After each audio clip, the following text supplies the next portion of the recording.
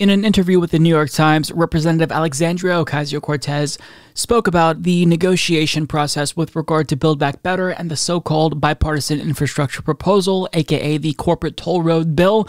And she had a lot of really interesting things to say as it relates to the Democratic Party's failure to deliver on a lot of the things that were promised. So we're going to talk about a couple of portions that stood out to me here, but here's the first thing that I want to talk about here.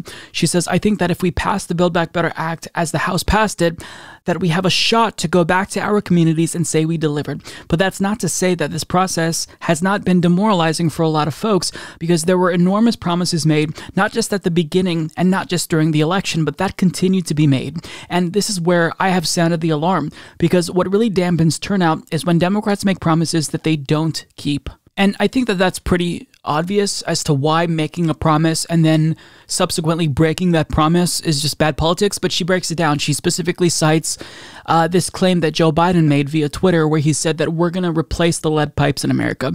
But she explains how the infrastructure proposal, or the bill that was now passed, it doesn't actually have enough funding to replace every single lead pipe in America. So if you tell people that their lead pipes will be replaced and they're still not drinking clean water, if there's still lead in their water, then they're going to see that and acknowledge that you lied to them. So you can't make these promises if you're not actually going to deliver. And she doesn't cite this example specifically, but one thing that stood out to me is how Democrats, to rally support in Georgia, they ran on $2,000 checks, and as soon as Jon Ossoff and Raphael Warnock won, the tune changed like that. Well, it went from 2,000 to 1,400 because you already got the 600 with Donald Trump. So 600 plus 1,400 equals 2,000, except that's not what you ran on. You ran on $2,000 checks. And I remember the mailers that Raphael Warnock sent out that were just fake $2,000 checks. So the message was clear. So when you keep making these promises and under-delivering, that's going to undermine trust with your base. Now, AOC goes on to explain one fatal flaw within the Democratic Party, and primarily that's their refusal to listen to their base. She says the talking points are not enough. Yes, is childcare great? Absolutely. Universal pre-K, this is something I'm deeply, deeply supportive of.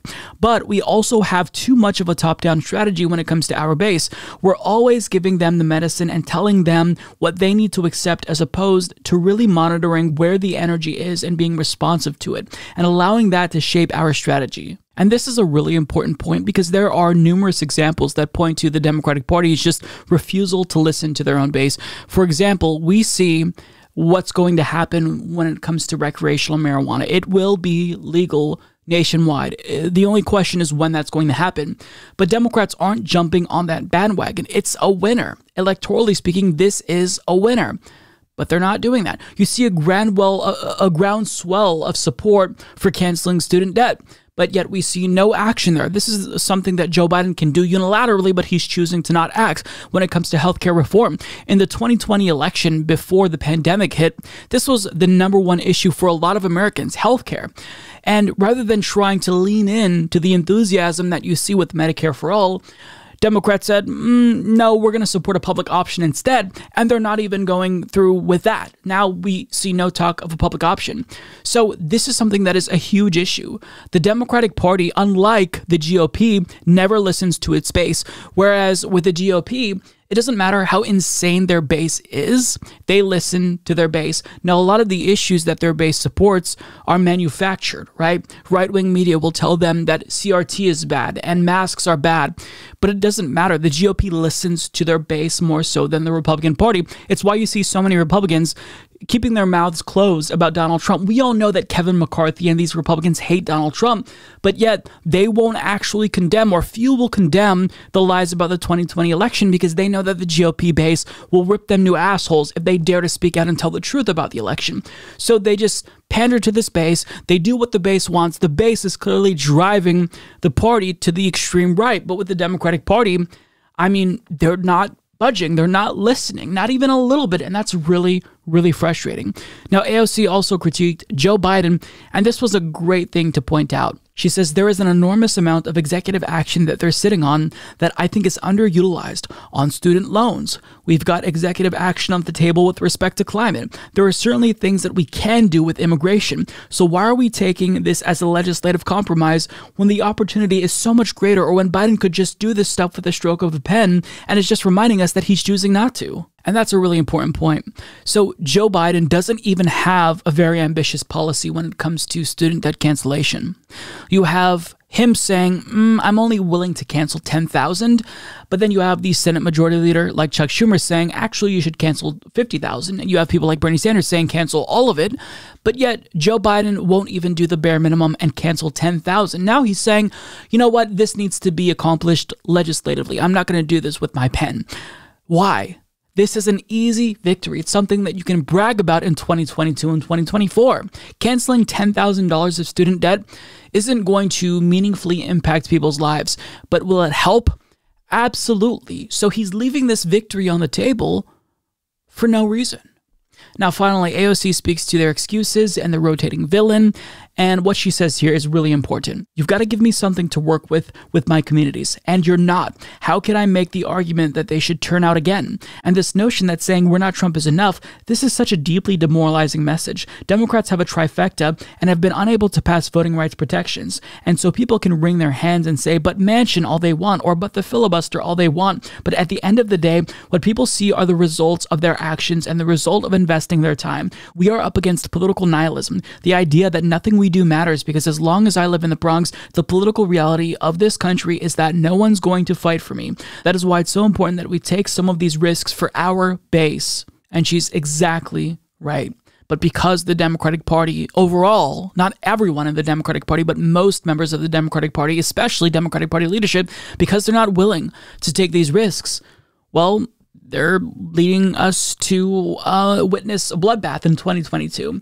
And even if they did everything that they needed to do politically to deliver and actually transform people's lives, even in a minor way, it's still going to be an uphill battle in 2022 because of the way that districts are being redrawn thanks to gerrymandering. So they could help, they could maybe minimize the bloodbath if they just do a little bit more, but they're never willing to go the extra mile. They won't even do the bare minimum. We get crumbs, and that's it. And that's just not sufficient. Until they actually get their act together, then we're going to see this pendulum swing back and forth. It's going to be Democrats, then Republicans. People will see that the Democratic Party didn't really deliver, so they'll not turn out, and then people will just allow Republicans to win. They'll be crazy, and then we'll go back to Democrats, seeing how crazy the Republicans are. They won't deliver. I mean, the cycle will continue. And there's a reason why democracy breaks down in countries with a weak opposition to the far right. I mean, look at Turkey. Erdogan, as a far-right figure, was able to consolidate power because the opposition, the liberals, were weak. They were feckless. And we're seeing the same thing happen again here in the United States. It's like a slow-motion train wreck, and they're not doing anything to stop it. But it is important to see public figures like AOC use her platform to condemn her party's failings, point out the inadequacies of the Democratic Party, because we need to know that there's at least someone on the inside who understands it. I might not agree with everything that AOC says and does, but because she at least gets it, I think that does matter. The one thing that I would add to this is that even though she's speaking out against the Democratic Party and highlighting their flaws, which is important, it's good to be introspective, I would like to see more of a focus on the structural flaw that is crippling the Democratic Party's ability to act, and that is the corruption, the dark money, the money just more broadly speaking that's out in the open. Money has corrupted them, and many Democratic Party officials are just useful idiots for whatever industry they've been bought off by. So I think that if the squad retooled their message and they continued to advocate for policies, but also highlighted the corruption in the system that leads to these political outcomes, I think that would be a lot more people would respond to that more. But having said that, though, I'm glad that she's speaking out, because everything she's saying here is absolutely on point, and I agree with her 100%.